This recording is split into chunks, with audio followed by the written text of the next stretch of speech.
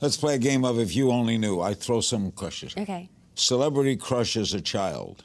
Billy Idol. Funniest fan encounter. I don't think I have one. No? No. Superpower you wish you had. Becoming invisible. Me too. Oh, amazing. Can you imagine the wow. things you'd find out? You could leave a room and go back in. But also, you could just follow somebody and find out everything about their lives. Oh, my God. I know. It's the ultimate. Yep. Every gossip column. Information is power. It'd be amazing. Of course, the National Enquirer thinks they have it. Right. Person you'd like to switch places with for a day. I feel like someone like a Kate Blanchett. Where would we be most likely to find you on a day off? With my son, Freddie, at What's Kidville, his play space. His name's Freddie. Freddie? Yeah. That's an old-fashioned name. It is. It's a family name on my husband's side. Is it Fred or Freddie? He's Frederick, and I call him Fred and Freddie, and he's 2.5, and he told me the other day that he prefers Freddie. Best piece of advice you ever got? My mother used to tell me when I would audition for things and not get the parts, it has nothing to do with you. You have no idea what they had in mind for that part before you walked in the room. Where'd you grow up? In Montclair, New Jersey. And then in Manhattan when I was old. What's the worst piece of advice you ever got? Just be you. Be yourself, I feel like is the worst advice anyone can give you. What's your favorite show to binge watch?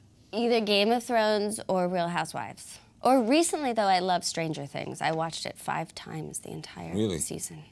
When you watch other actresses, do you say, this is what I would have done? Or do you watch it as a viewer? Sometimes I think that, but I'm also able to just be a viewer. Person you'd most like to take to lunch? I think probably, oh my God, my brain is blanking. Oh God, this is so embarrassing. Sir Ben Kingsley. He was here recently. I love him. Great man. I sat next to him at an award show and was fascinated. Something you cannot live without? So many things. Coffee. Most rebellious thing you've ever done? Oh God, I did a lot of them as a teenager.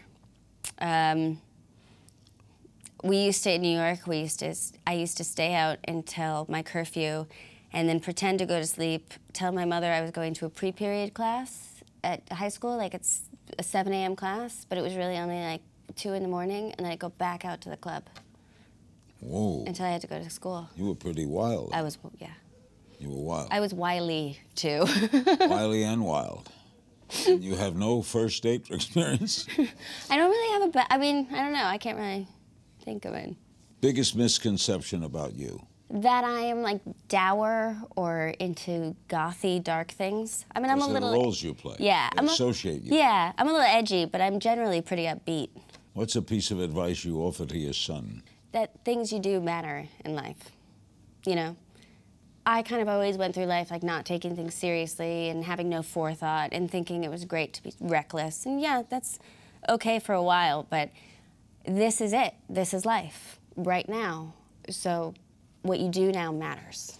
Christina Ricci in 10 years. I hope I'm directing. I would have liked to have won a couple of awards. I hope I don't have another child.